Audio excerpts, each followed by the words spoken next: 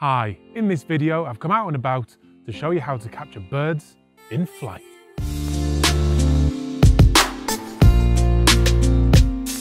Hi, I'm Adam and welcome to First Man Photography, the channel that will help you take your photography to the next level. If you haven't done so already, head over to firstmanphotography.com, fill in your details to join the email list, and I'll send you a free copy of the ebook on how to capture perfect exposure every time. Okay, let's get into this.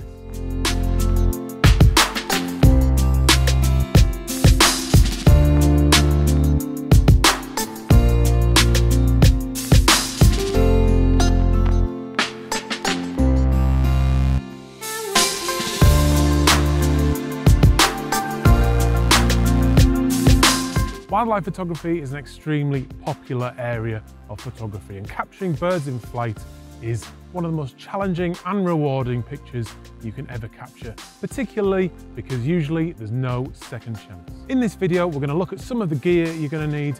We're going to talk about the camera settings that you'll want to use, and we'll also go through a couple of techniques that will maximize your chances of capturing those beautiful shots. Any modern DSLR is capable of capturing birds in flight, and people talk about the crop factor and that gets you close to the birds, but I really don't think that that's the limiting factor when it comes to capturing the great shots.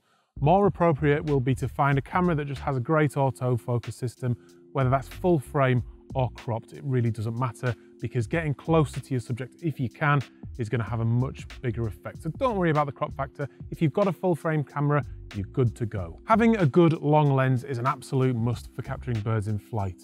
These can get expensive, which is not always great, but they're very good quality, they focus fast, and often they have tracking image stabilization, which will help you keep that bird in your frame where you want it. Cheaper kit style lenses like the 70 to 300mm often just don't have the fast focusing capability to be able to capture those birds in flight on a consistent basis. Something like this Canon 400mm will be absolutely perfect. It's light, it's not going to break the bank entirely, and you can check out my review in the link down below for this lens. This actually doesn't have image stabilization, but that isn't actually massively important, because when we go through the settings, we're going to use a really high shutter speed, which will freeze the action anyway, so any sort of shake in your camera won't make a massive difference. If you have a bigger or heavier lens, you can use a tripod, a monopod, or a beanbag, something like that, to take the strain off your arms.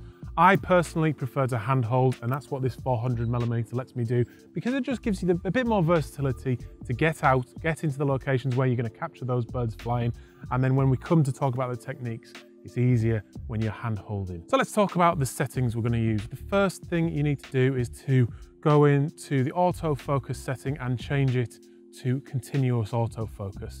In the Canon camera, this is called the servo AF mode, and it's something like AFC on the Nikon. So go ahead and set it as that, and that will continually track the focus on the focus point that you select, rather than locking it in like you do on one shot focus. Some people will use the back button, or the back button, the AF button on the back, to use the autofocus, and that takes the focus away from the shutter button, which then basically lets you have the best of both worlds, one shot and the servo AF, because as you focus with the back button, you can then release that and the focus will lock just as it does in one shot. For me, I don't like that. I don't know why, because when I'm hand holding and tracking the birds, it's just the way I grip the camera, because when I'm pressing that, I'm pressing the shutter button at the same time. I feel like I lose a little bit of smoothness in my arm, so I find it a bit more difficult to track. That's just a personal thing, but that works for a lot of people. When you're tracking the bird, you need to keep the bird over the focus point that you have selected. I generally just use the very center point, but that's personal preference. Play around with your autofocus system. Some people use the 5 center autofocus points.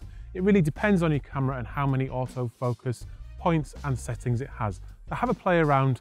You need to start off with full auto if you want to, and then narrow it down to the focus points that work for you. But go ahead and try that for yourselves. The next thing we're going to do is switch in to manual mode. And this may sound scary, but it's really not as bad as it seems once we start talking about some of the settings we're going to use. So the most important thing to set first is shutter speed. And you want to have a shutter speed of at least 1/1000th of a second or faster, because that's what's going to allow you to really freeze the action of the birds.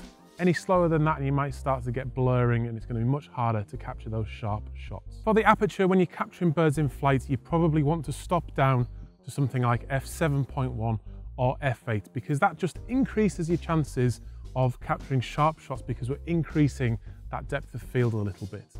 If you're in dark conditions, that's going to be quite dark though, so you will have to balance that out with ISO. If you're on a nice bright day, you might be able to keep your ISO lower, but the last thing obviously is the ISO, and we're going to use that to balance our exposure in certain situations.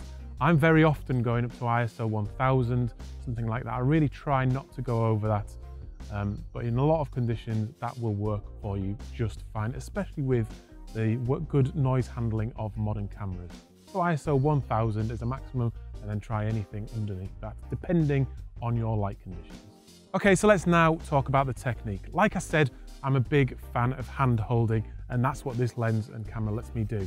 So when I'm tracking, I will try and watch where the birds are going, plant my feet nice and firm with slightly bent knees, and then bring the camera up to my face, and then it's just a case of twisting at the hips, a little bit like capturing a panoramic landscape. So you're going to start and then just pan around as you're shooting. Obviously the camera's up to your face, looking through the viewfinder. You can then just track the bird around nice and smooth, because you want to be able to keep that bird on the focus point, like I said. And this is where IS can help, or the image stabilization can help, because it lets you track the bird a little bit easier, taking some of that movement out of your pan. So again, you just bend knees, look through the viewfinder, and then pan around, and then start pulling the shutter as soon as you get the bird under that focus point. Have it on continuous shooting so you can capture a few frames at once. Don't go too crazy, because when you come to post-processing, you will just have too many shots to go through, but do use continuous firing, because there is somewhat of an element of luck, and you're not going to be able to see exactly if you've got a great shot at the time. Another technique you can use is to use a tripod, and I've got this tripod here, and this is just a standard travel tripod in fact, but I find that it is good enough to hold this lens if I have hold of it as well. So just lock your lens onto the tripod like this. Then once that's done, you can then just leave it off on the, just if you've got a ball joint like this one does, just leave it loose, and then you can just use it to pan around. And that's an option if you don't want to be hand holding your camera all day long. You can also use a monopod like this one here, and again you're just going to track around with that as well, and that will take the weight. But you can also, if you don't have a monopod and you don't want to invest in one separately, just use your tripod in the same way and just bring the legs together like this, and then you can just track around as you would with a monopod, and then you don't have to go to the extra expense of buying that monopod. The most premium option when it comes to tripods is to use a gimbal head like this one attached to a nice big tripod to have that firm base, and then you've got lots of movement in that tripod to then go up and down, left and right, and track those birds. Again though, I really recommend first trying it handheld. I've always had the most success, and the best images that I've captured have come from hand holding it. If you get a lens like this one, it isn't too heavy, and it just gives you that ability to go out, be a bit more mobile, and really get into some much more interesting locations and not have to faff about putting a tripod up before you start shooting. It's not always easy, because you've got to get into the right places, and then sometimes that takes a bit of local knowledge, a bit of research to find out where those birds are going to be, especially if you want to be shooting really interesting birds like birds of prey. You're going to have to do your research, and it's worth doing. Or like me, just find a friend who does that for you and then go out shooting with him or her. Okay, so I hope you enjoyed that. Please leave a comment down below and let me know what you thought of the video. Have you tried it yourself? Are you now going to go out and try it? I'd really like to hear from you.